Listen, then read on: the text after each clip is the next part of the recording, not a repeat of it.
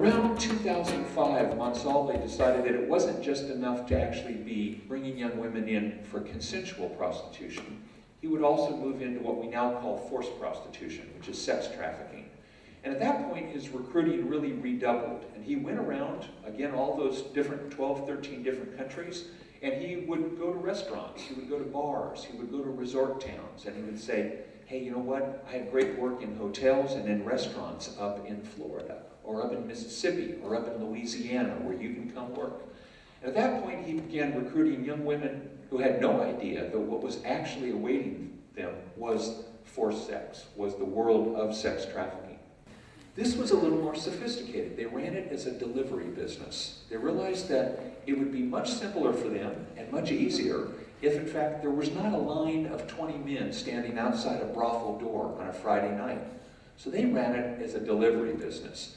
As it turns out, Melchor distributed little business cards throughout the Tallahassee community. Actually, he did it all over Florida. We found out later that there were close to 20 brothels that the Colombians were running throughout Florida, and that the MO, the modus operandi, was exactly the same in each one of these cases, that it would be a local pimp who was in charge of that particular, almost regional office, if you want to think of it. Tallahassee's regional office, as it turns out, was a safe house.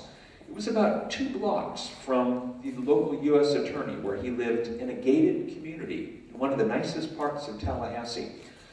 Now, a lot of our work at our Human Rights Center, we work a lot with the migrant community. And I've been telling this U.S. attorney for really several years that, Greg, we've been hearing bits and pieces from the immigrant community about a sex trafficking operation that's going on right here in the capital city.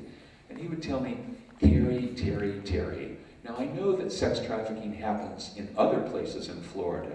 And in fact, his actual quote was, Terry, all the shit flows south in Florida. I know that they have those problems in Orlando and Miami and Tampa, but not up here in quiet, conservative Tallahassee.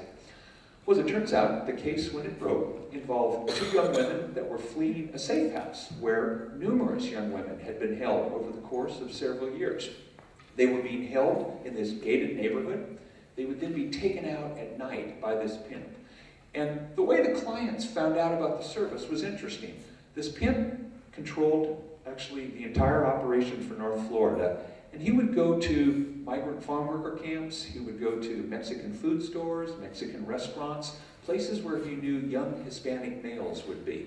They were the targeted audience for this sex trafficking scheme.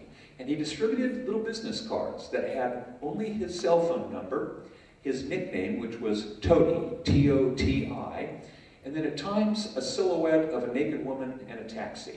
That was it.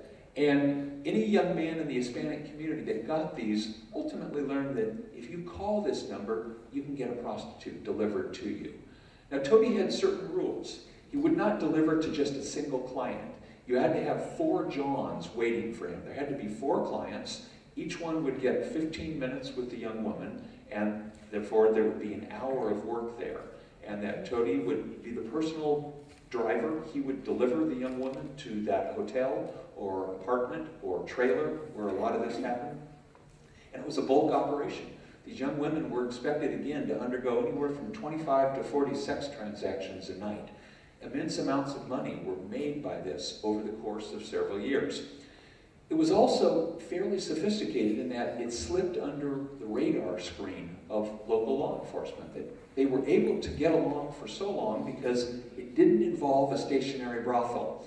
What is a cedula or a carnet in Spanish or in Latin America or in Mexico? Anybody?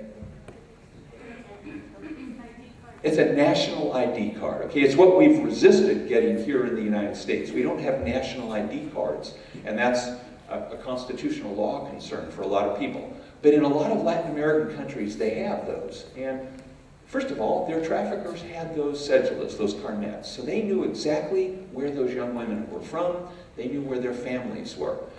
As it turns out, almost every single victim that we've worked with is a single mother. What was very curious about this, they've all got young children, anywhere, say, from 2 years old to maybe 8 or 9, which was the one reason that they had all come to the United States. They wanted to give their children a better opportunity. And the thought was that I will go first to the United States, I'll earn some money, and then I will bring my child along afterwards. So that, first of all, they had a child at home who depended on them to send money back, but that they also had a child that those traffickers knew where that child was. This was of tremendous concern to these women, and I think was probably the greatest factor in them not wanting to take part, or at least resisting some of the efforts, telling them, you know, we need you to become victim witnesses. We don't have a case unless you are willing to actually step forward and testify.